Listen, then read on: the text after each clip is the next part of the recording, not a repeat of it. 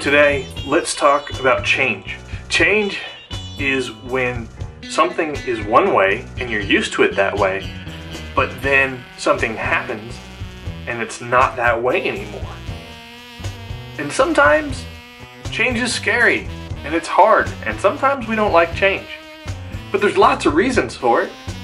Sometimes we change because, well, sometimes we just feel like it. And I'm taking my sleep. Hot night air blows up balloons in my dreams. Ding dong rings the bell.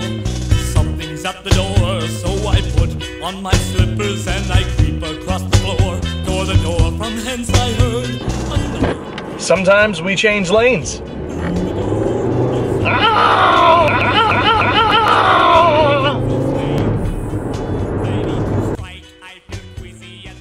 Sometimes we gotta change stuff like our attitudes. I see no escape. A serpent's laid siege to my country estate. The devil. Sometimes we have even bigger changes that we go through. We have to move. We have to leave where we did live and go live somewhere else.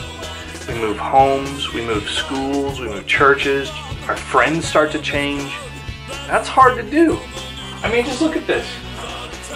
Look at all that moving I'm about to do. That's scary.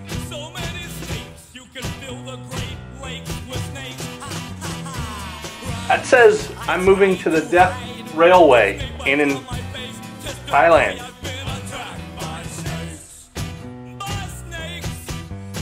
Sometimes we experience change because people ask us to change. Hey, what do you think about this? Huh? Huh? Attacked by snakes.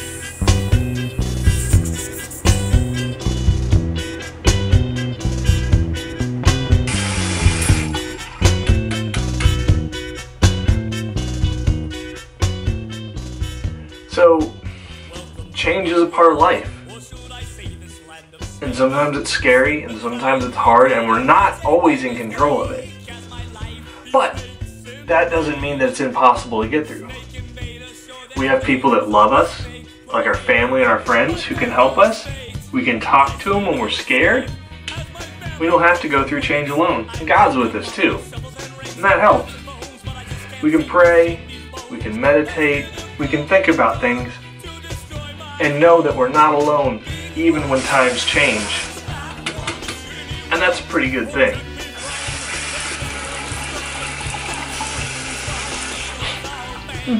Not bad.